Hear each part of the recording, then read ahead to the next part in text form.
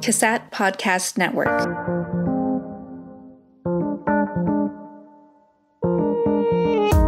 Hello and welcome to Season 3 of CASAT Conversations. I am your host, Heather Haslam. This season, we will explore the weighty topic of health equity. Within each conversation, we will discover insights from researchers, practitioners, and experts on this complex and important topic. We hope you enjoy today's conversation.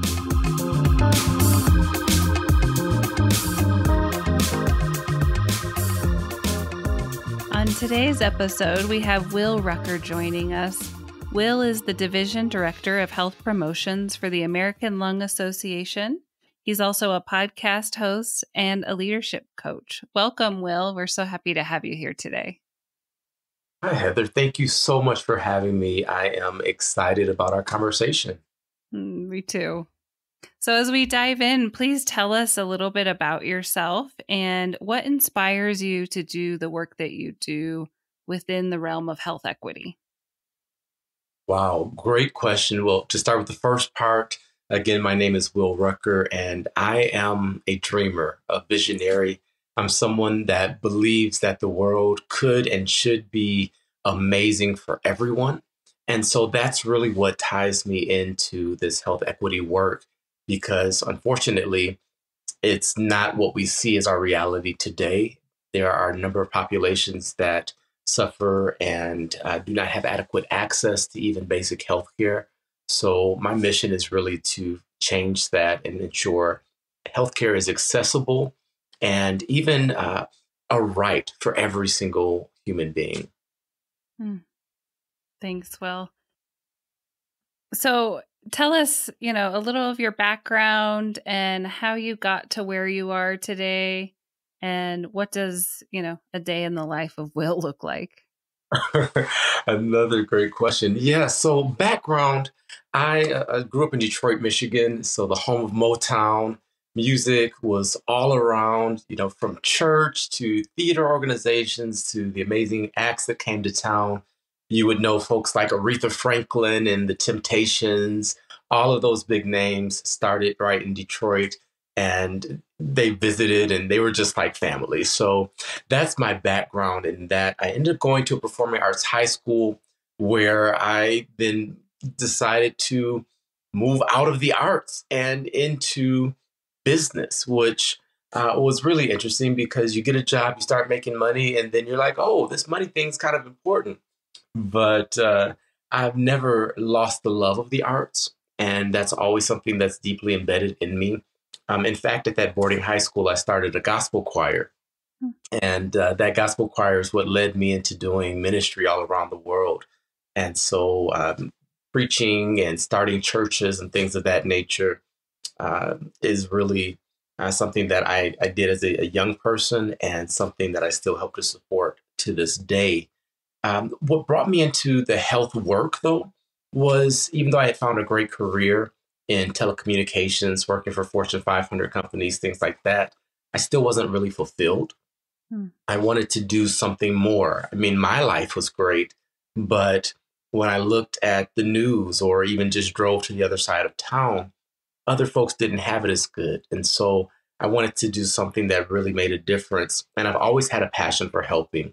Even as a young kid in elementary school, I had to see the school counselor because I thought about the environment and I thought about civil rights and things of that nature. And the teacher was like, I don't think you're supposed to think about that in first grade. But it was something I cared deeply about. And so that's kind of been a thread that's gone throughout my entire life. And wanting to make that difference brought me into the nonprofit world. And so I moved to Las Vegas, to make a long story short, moved to Las Vegas where I reside now and joined the American Lung Association. It was just supposed to be a contract where I was supposed to deliver content to a few locations on a short-term basis. And that short-term contract turned into a very fulfilling career where now I'm the Division Director of Health Promotions. And Division Director just means I oversee multiple states. So I have teams from Michigan to Hawaii and oversee projects ranging from asthma to tobacco cessation to general lung health. So I think that kind of gives you a bit of my background. And what was part two of the question? I have no idea. That's fine. Oh, a day in the life. A day in the life Oh, of a day. Will. Yeah, we're living it right now. This is absolutely a day in the life. There is no day that's the same, and I love that. I wake up every morning with a full plate, and I go to bed every night just thinking about, oh, I still had 20 things to get done, didn't quite make it, and that's just how I like it. I like to be productive and engaged, and so a day in the life could range from doing a podcast like this to going to a city council meeting to doing a training for nonprofit leaders to traveling to, it's always an adventure. But the one thing that is always consistent is I am working every single day to improve the lives of every human on the planet. And I use that phrase very intentionally. I care about us here in Las Vegas. I care about us here in Nevada. I care about us here in the US. But really, I think our planet is interconnected. And what we do in Las Vegas really does impact everywhere else on the planet. So if I can just play a small role in improving someone's life, that's what I'm doing each and every day. Awesome. I know that you worked on a happiness survey for Las Vegas. Yeah, it is. And I'd love for you to tell us about, what led you to want to start a happiness survey, first of all. And then second of all, what were some of the key findings? Wow. So this happiness is kind of my thing. I love to infuse joy and happiness into every environment. And so when I moved to Las Vegas, it was my happy place. I first visited when I was about 5 or 6 years old for a family vacation in the summer in August, where it's like 120. And I loved it. I absolutely loved Las Vegas. And every year thereafter, my parents would say, where do you want to go to vacation? And it was always the same. I always wanted to go back to Vegas. So that's what we did. So when I finally got to move here in 2014, I wanted to make an impact. And I really wanted to get to know my community. And so an individual who was pursuing her doctorate at the time, she is now a PhD, but she did all of the survey metrics and kind of the data piece. And I was the one that built the relationships to get the survey disseminated. So what I wanted to know was what those that lived here in Las Vegas felt about Las Vegas. I loved it, but what did they think? And so we, of course, wanted to shift the narrative from just, well, how's the economy? How much money is the city producing? To what's the quality of life? Because everywhere I've been, the thing that I've noticed is it doesn't matter how much money you have. You can have an amazing life or you can be in utter despair. I have friends that far wealthier than most, in the millions and whatnot. And unfortunately, some of them struggle day to day, despite having great wealth. And then I've been to West Africa, where folks literally lived in mud huts, and the joy was tangible. They just had such an exuberance and just a grasp of life. And they had no monetary means. So I saw that and I wanted to gauge what was happening in Las Vegas. So, of course, we asked, like, on a scale of 1 to 10, on an average day, how happy are you? But we also asked questions about relationships. How many close friends do you have? Do you have someone you can trust that is within your community, or is it outside the state? So we really asked a broad range of questions to get a full picture of what it meant to be a Las Vegan. And the results were people were longing for connection. Even in this city, which is really the wedding capital of the world, right? So relationships are our thing, and we're the tourist capital and all of these things where people come to visit us here to be happy. We didn't have that sense of connection. Now, mind you, this is before the 10/1 tragedy and before we really had that Vegas strong mantra, but it still was Las Vegas. And so I was really moved to do things to help foster community, because Las Vegas is very diverse. If you're looking for a type of person, that type of person exists here. So if you're looking from someone raised in the South, we have that in abundance. If you're looking for a New Yorker, we've got it. If you're looking for someone from Asia, or literally anything you can name, we have it. And one thing that really struck me was the number of interracial couples we had here as well. because where I come from is kind of homogenous. So I'm like, we have all of this diversity and everything people could want. Where is this disconnect for community? And what we discovered is that even though we had the houses are kind of close together, you had some sidewalks and you had the trappings of neighborhoods, because people worked at different hours, because people were so transient, you could form a relationship and then a year later that person is gone. So there just wasn't that trust that, oh, this person I'm investing in emotionally is even going to be here a year from now. And so that was what was really adding to that lack of community.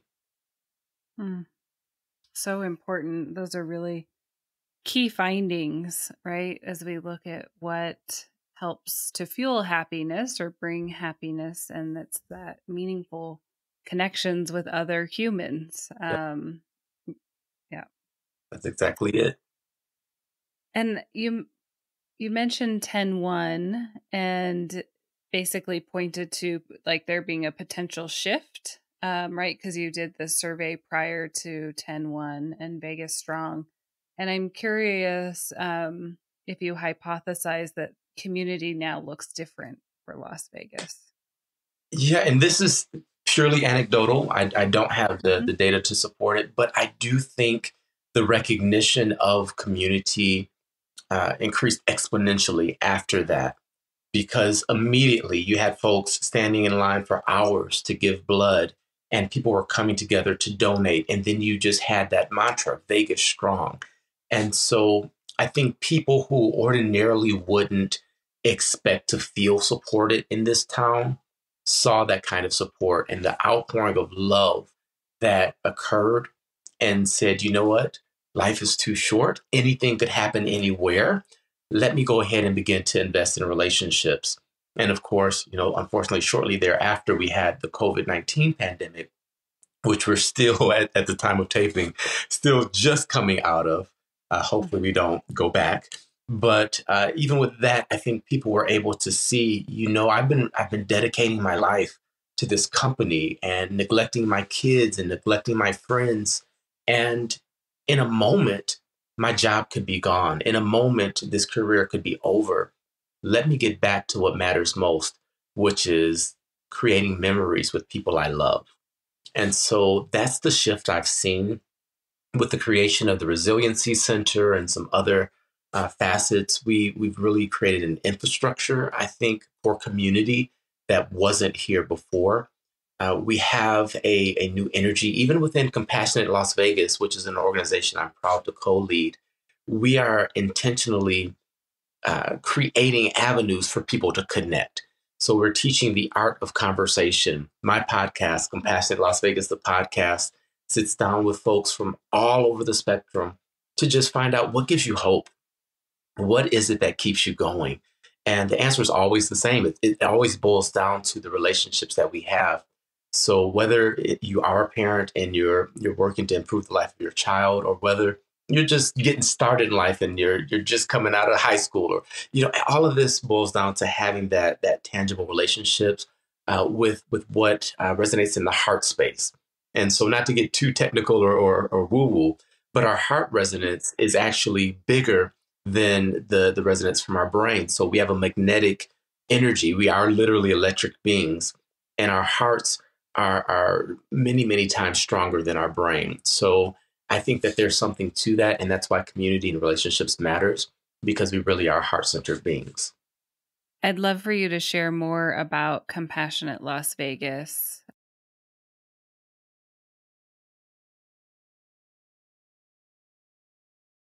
So Compassionate Las Vegas is a passion project. It is a gift that I am so grateful I received.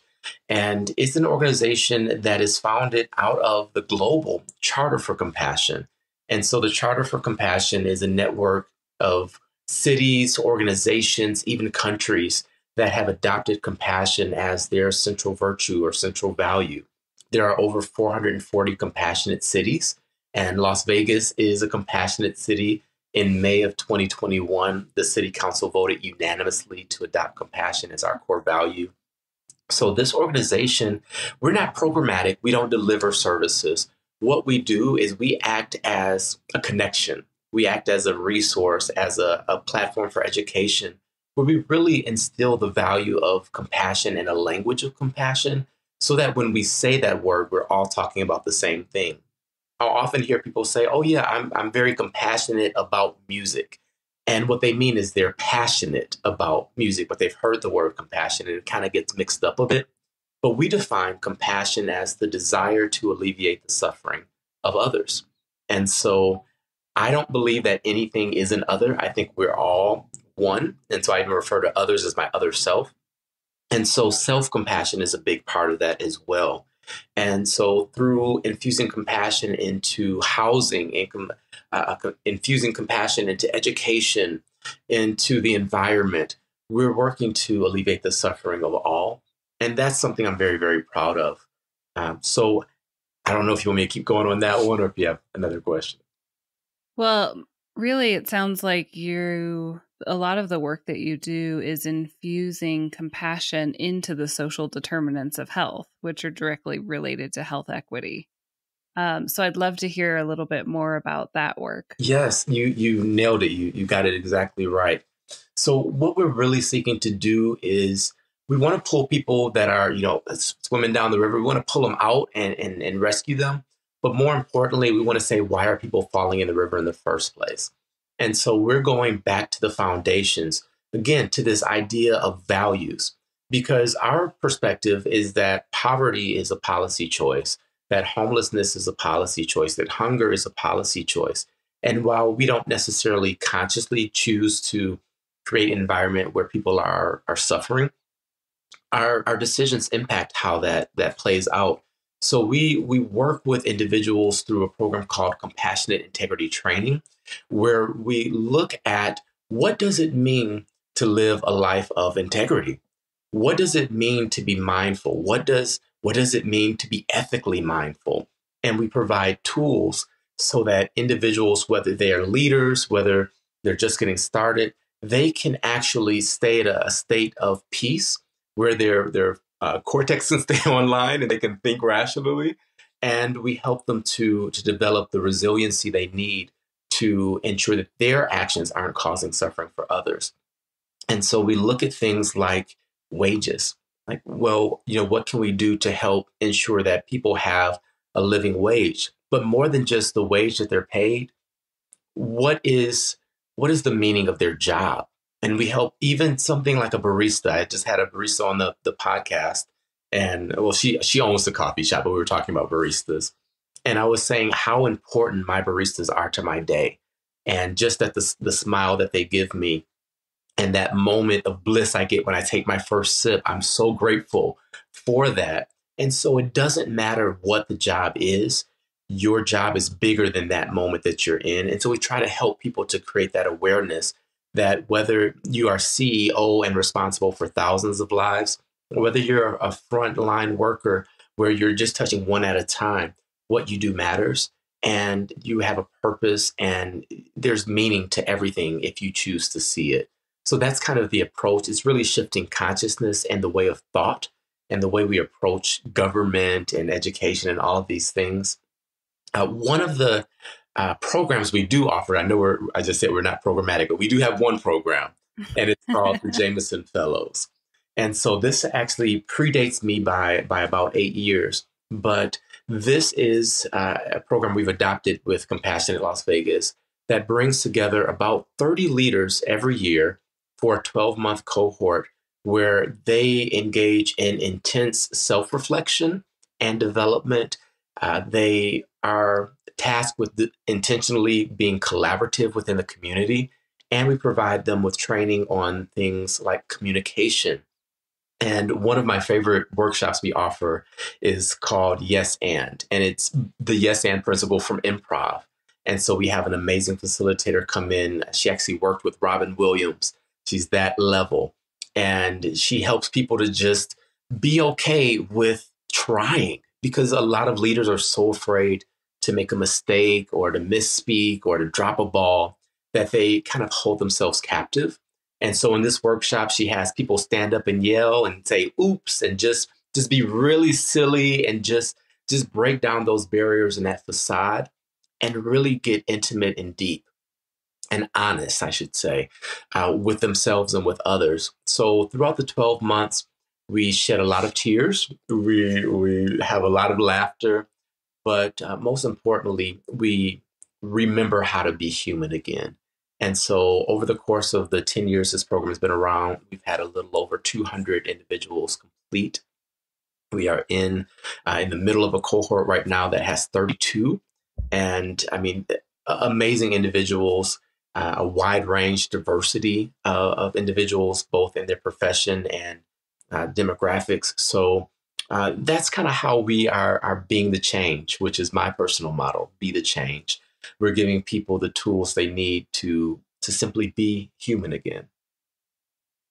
I'm really struck by, you continue to use the term be human again, and that you see us all as being one, and the importance of also honoring diversity. And so I'd love if you would speak to us more about that, right? As we look at structural racism and look at how compassion can be how you see compassion can be a tool to help deal with racism in our culture. Yeah, that's a great question. I had to take a sip of tea to get ready for this answer here.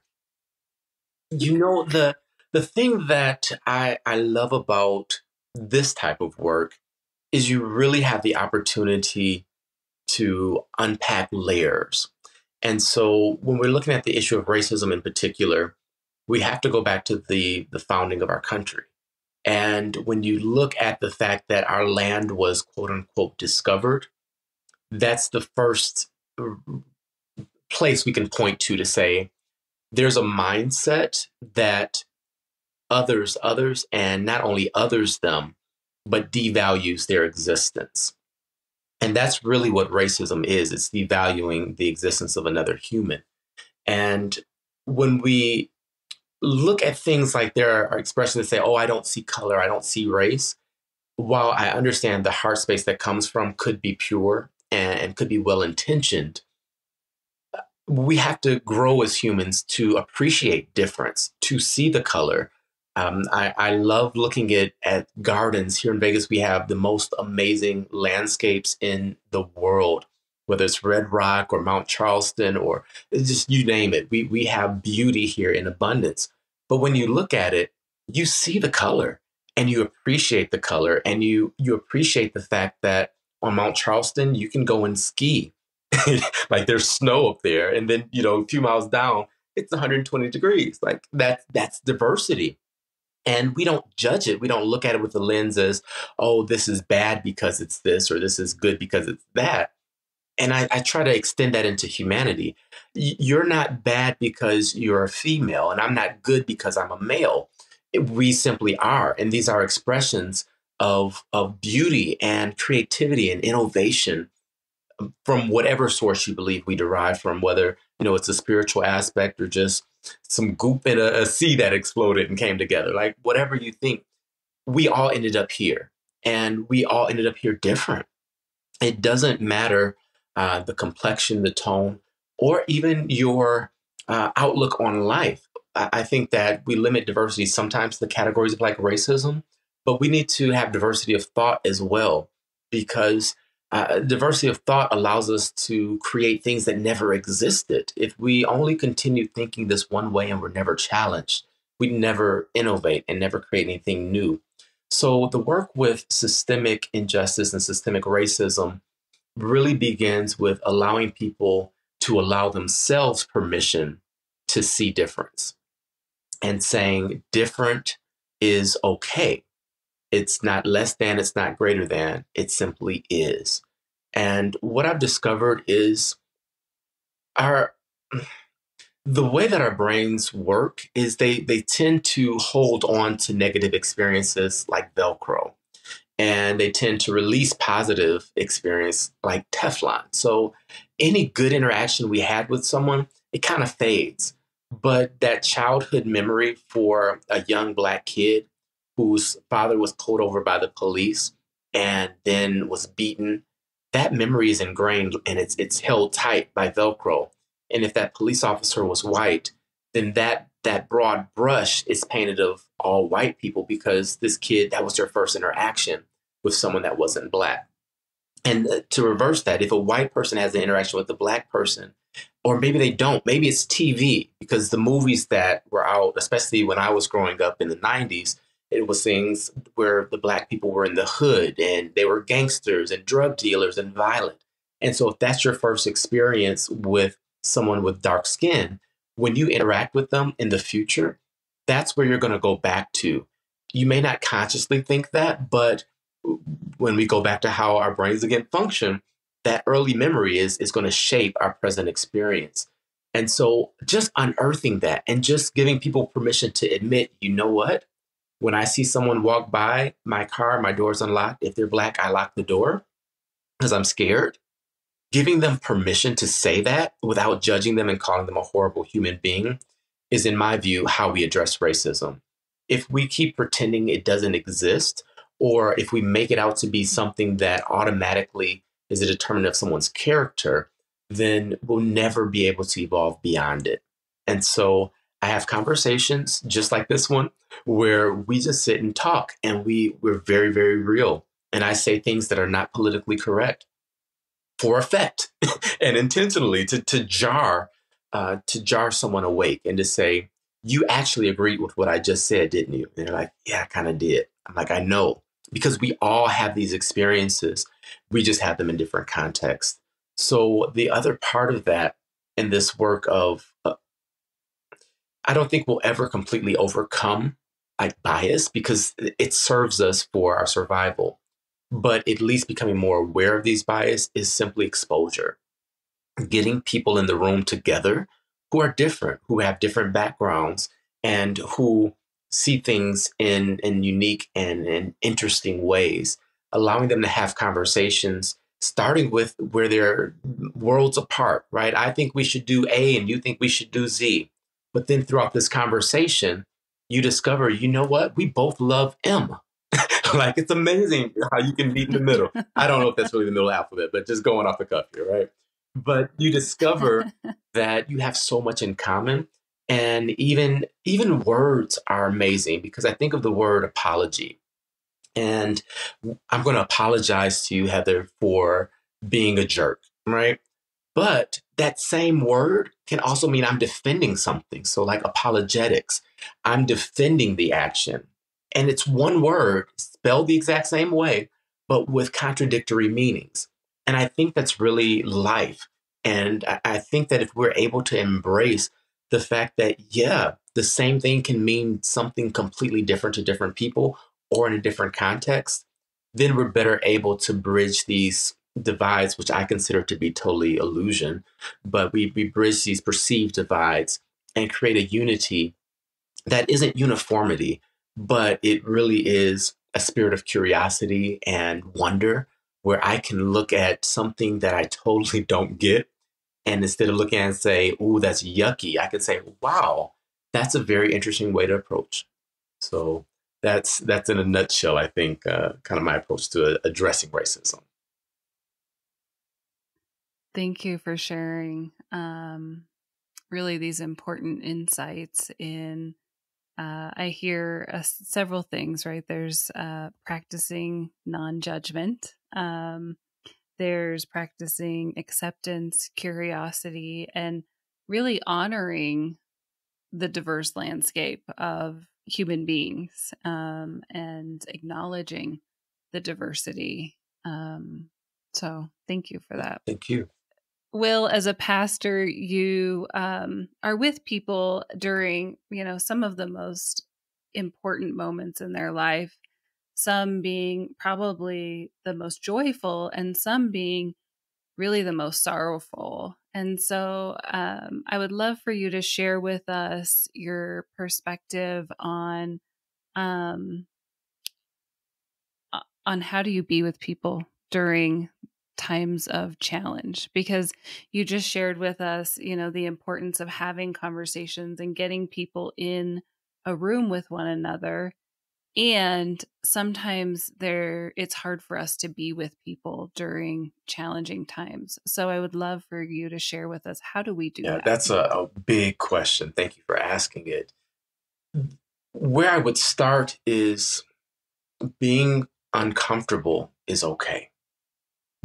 Gaining the facility to simply be uncomfortable is really where you have to start, whether it is a joyful event or a time of despair.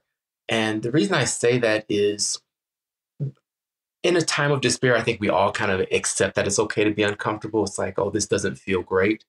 But there are also feelings of envy or jealousy that arise when someone's having an amazing moment and your life's not that great at the moment. So being uncomfortable in that space. And so as a pastor, pastor, nonprofit professional, none of these titles mean big bucks. So but I'm with people that have immense resources, right? And I walk into their homes and I'm like, oh, this is fantastic. And for a moment, I'm like, oh, I really wish I had something like this. And then I'm like, just grateful to be in that moment, in that space with them. So even I, in this space, still find myself wrestling with being uncomfortable. Another piece is being okay with silence. Sometimes the silence speaks far more than words ever could. And just simply, literally being present with someone can be a great gift. Not trying to fix it, not trying to say, oh, don't cry, it's going to be okay. None of that. Just literally being there. And then maybe asking the question, what is it I can do for you in this moment? What do you need in this moment? And allowing them to even think, and they may say, I don't know. But my experience has been, I'm just glad you're here. I'll never forget one of my members, their mother was in hospice care and she was transitioning. And so I was called to come. Now, I'll tell you, I'm the one that does the happy events. I do weddings and all of that. I don't love the funerals, just my personal way of being. But in that moment, he needed his pastor. And his mom was a different religion, which is okay. She wanted me there too, because I was her son's pastor. And she wanted to pray. And I said, well, how would you like me to pray for you? And she said, just say whatever's on your heart. And so my religion is love. I know that's kind of a cliche, but it really is. And so I just prayed out about the love that she brought into the world and really highlighting the fact that she lives on through her son and that this is an adventure on the other side that none of us can say for sure what it's like. And so that brought her comfort. But what really sticks with me is after she transitioned, sitting with this young man who didn't know how to live this life without his mom because his entire existence had been with his mom. And we just sat together and that's it. I didn't read the Bible to him. I didn't, try to say, oh, it's going to get better over. I didn't do any of that. I just sat with him. And he later told me how much just my time of being there really meant. And so as we're dealing with these situations of life, it really is giving that gift of yourself. Money can't buy time. It doesn't matter if you've got $1 billion or zero. We all have the same amount of seconds in a day. And your time is such a gift to others, and your physical energy, that presence you carry, the literal warmth of your body being in that space can make such a difference. During the pandemic, my family started a weekly Zoom where we got on for Sunday dinner because we couldn't get together in person. And even though we weren't in the same space physically, just seeing each other via the camera and hearing the voices and being able to dedicate that time where we're all focused on the same thing carried us through the pandemic and gave us great peace and comfort, even though we still miss each other terribly. And when we were finally able to get together, there's just nothing like that, but using the resources that are at hand. The other piece that I'll add to that is navigating the spaces of mystery, just being okay with wondering and sitting with it and saying, it could be. I mean, that's it. It could be. That allows us to experience and be present. I'm by nature a fixer. I want to fix things. I want people to be happy. That's why I came to Las Vegas and started with the survey, right? But learning that I don't have to fix everything is my personal journey. And just allowing people to be exactly who and how they are and giving them the space to even change is how we navigate some of these spaces. I have the privilege of conducting weddings for many, many couples that come to our city.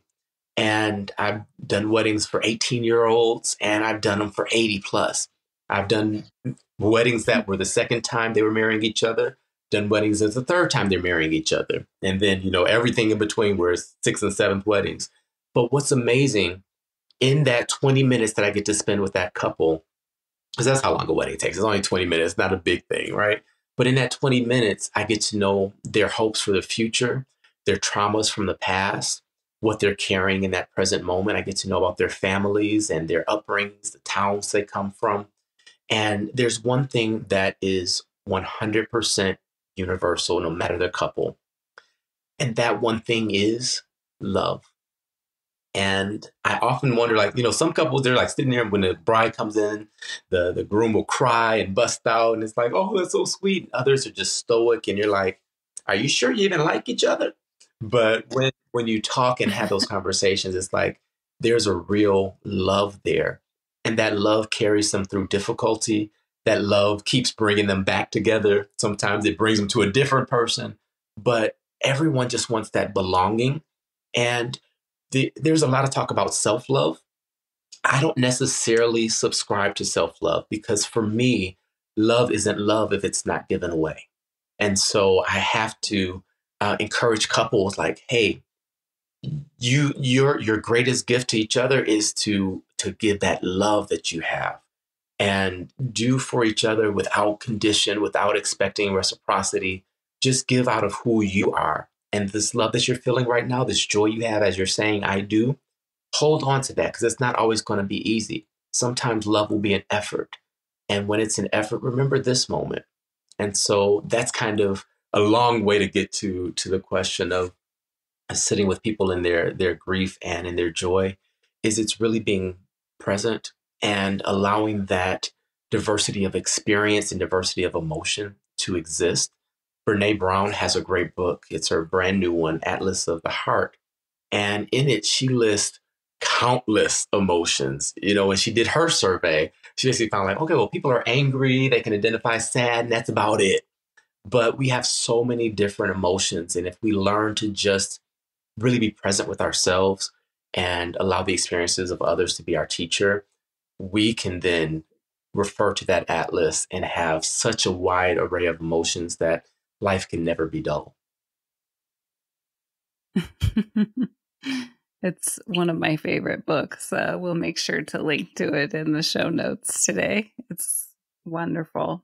So, Will, in listening to you just now, I'm really struck about the importance of spirituality in the context of health. And as we think about health equity today and all of these really spiritual principles you've shared with us, I'd love for you to just speak about the intersection that you see between spirituality and health. Yeah, that's a big one. And when we look at the wellness wheel and all the different facets, some of them include spirituality, some of them don't. But what I think can kind of help us when we look at this, because spirituality can kind of seem ethereal and something outside of there, I like to consider it really a sense of purpose or belonging. That's where I put spirituality.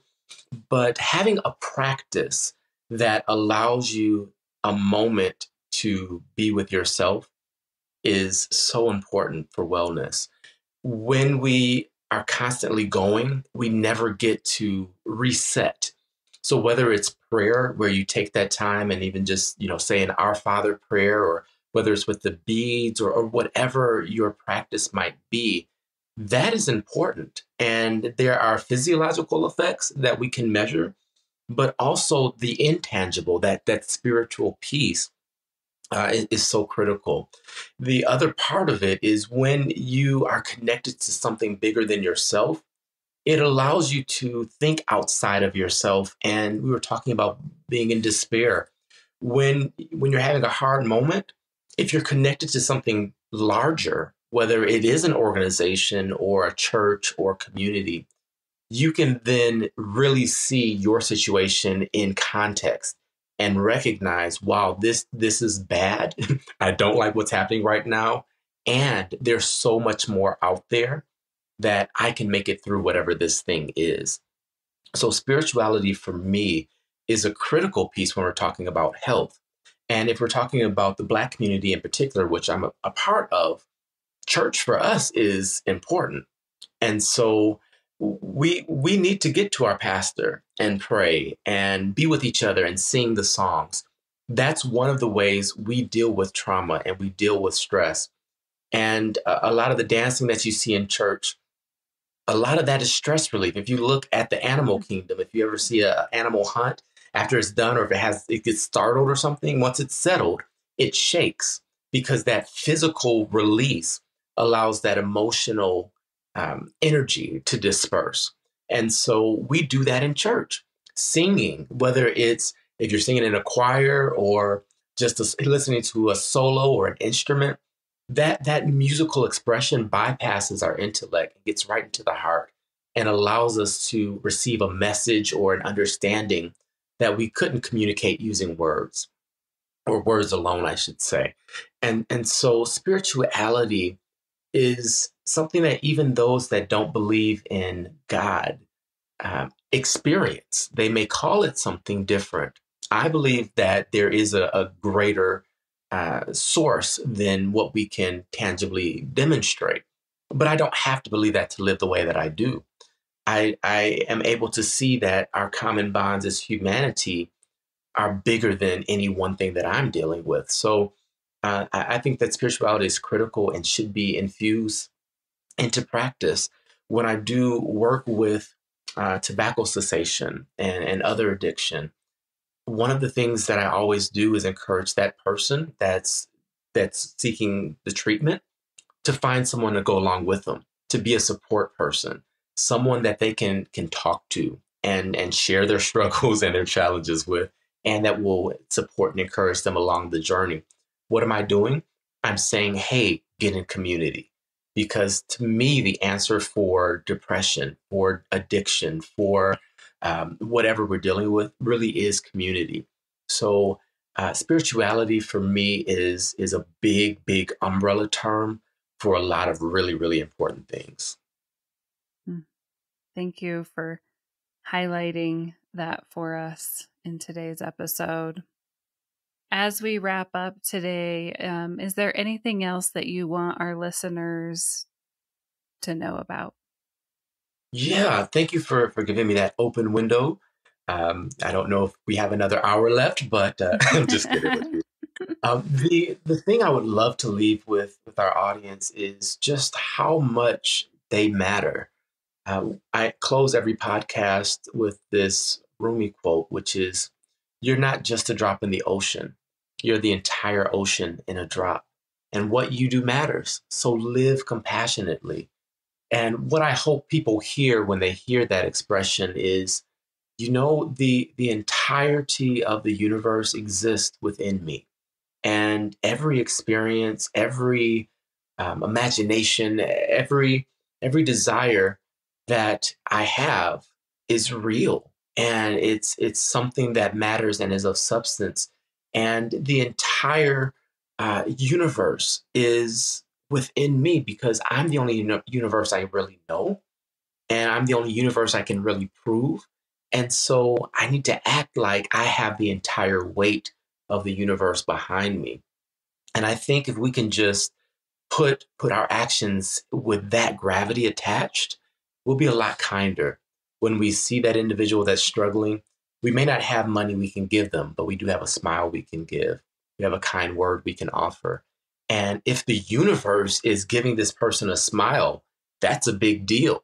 If the universe is telling you, hey, I love that shirt on you. That's a great color on you. Wow, I love the way you think. If the universe is saying that to you, if everything in existence is saying that to you, then it carries a little different weight than if it's just little old me telling somebody. No, it really, really matters. It really makes a difference. So don't underestimate the potential of your impact. don't underestimate the value you bring to the world, and know that you really, really do make a difference. Thank you so much, Will. Thank you for sharing your passion today for compassion, community, and the importance of belonging. Really appreciate you being here and grateful for you. Thank you for having me, Heather.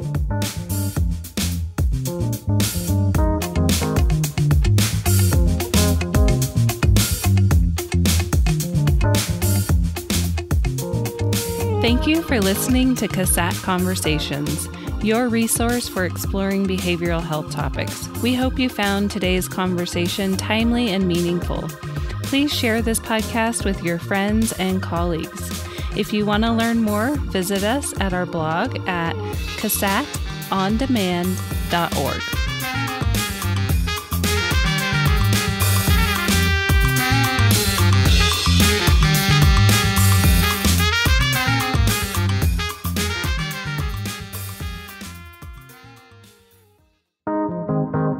CASAT Podcast Network.